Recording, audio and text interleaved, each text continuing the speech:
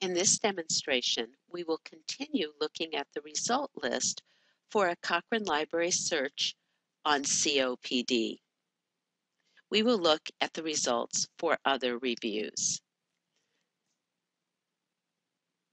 These results are from the database of abstracts of reviews of effects, or DARE, maintained by the Centre for Reviews and Dissemination in York, UK.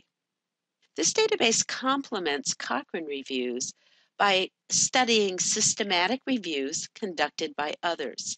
These studies are summarized and assessed for quality. There are 110 results for this particular search, and they're ranked by relevancy. If you choose to export all of them to bibliographic software such as EndNote, click here. Now let's look at the first 25.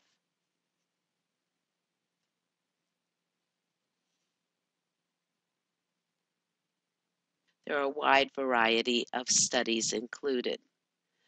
Many studies are listed as structured abstracts. Provisional abstracts are also included. In this case, the original article has been evaluated by a CRD reviewer as meeting the criteria for CRD quality for inclusion in the database, but the abstract is in the process of being written. Let's open this one.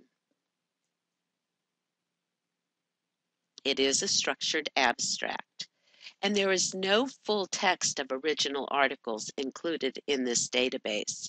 However, the citation to the original article is provided here and can allow you to search for it.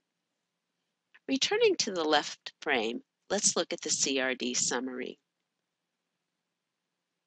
This is a summary by the reviewer of the original article. Scrolling down this frame, you'll see links to the other sections of the structured review if you want more detail. The CRD commentary contains a commentary and implications to help assess the quality of the review. In this case, the authors concluded that the conclusions reflected the results of the review and, despite some concerns about the search, appear reliable. Last, let's scroll down and look at these two links that are often included. The URL for the original research. You can click here, and full text for this particular article is available by clicking on PDF. Returning, the other URL will offer alternative methods to full text. In this case, the full text of the article and the PDF are made available through the UK's PubMed Central. Finally, you can choose Export Citation to export the individual citation to bibliographic software, such as EndNote.